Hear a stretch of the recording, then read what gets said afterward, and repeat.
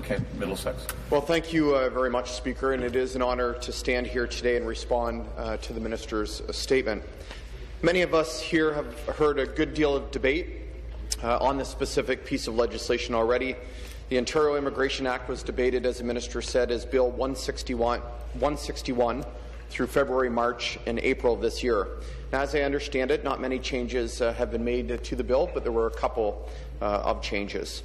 The basic intention is still to increase the proportion of economic class immigrants to the province, to deter immigration fraud, and to allow new Canadians to practice in their chosen professions whenever possible. Ontario has always taken pride in its diversity, in not only welcoming immigrants, but in being the first choice for new Canadians.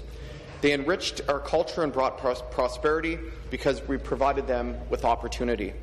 But sadly, when we talk about this symbiotic relationship, it's starting to sound a bit like we're talking about the good old days rather than about our presents.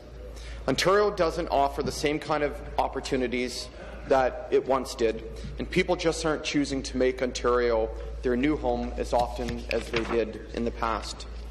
As economic development critic, I stood in this House month after month to talk about how Ontario's unemployment numbers were below the national average, which they were for 93 consecutive months.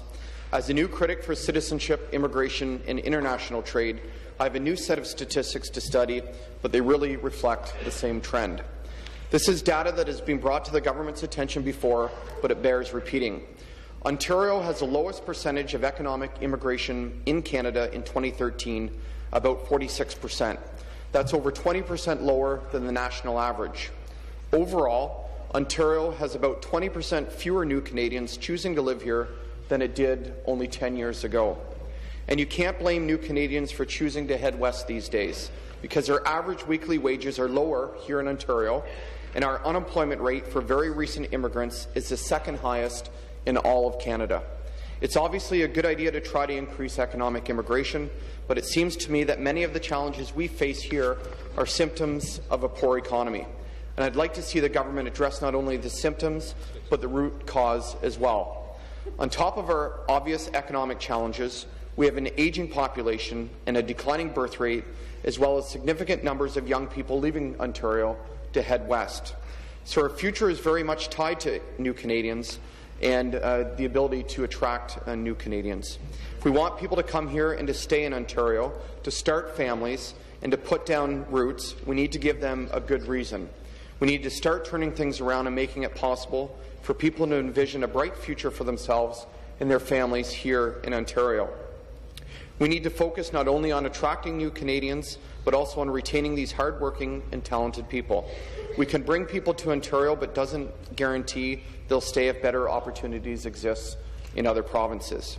If we want spots allocated to fit the province's economic needs, then we need to show that provincial nominee program applicants stay here. The federal government won't allocate more spaces if we're not using what we already have. There are many aspirational elements to this bill that are subject to federal approval, like selection programs and target levels.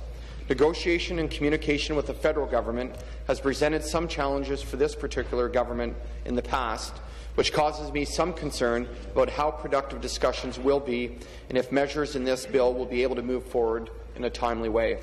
So it remains to be seen what this Act will be able to do in practice if it does receive approval from this House. We also have new federal legislation coming into effect, or it has come into effect, which will obviously change some of the context here.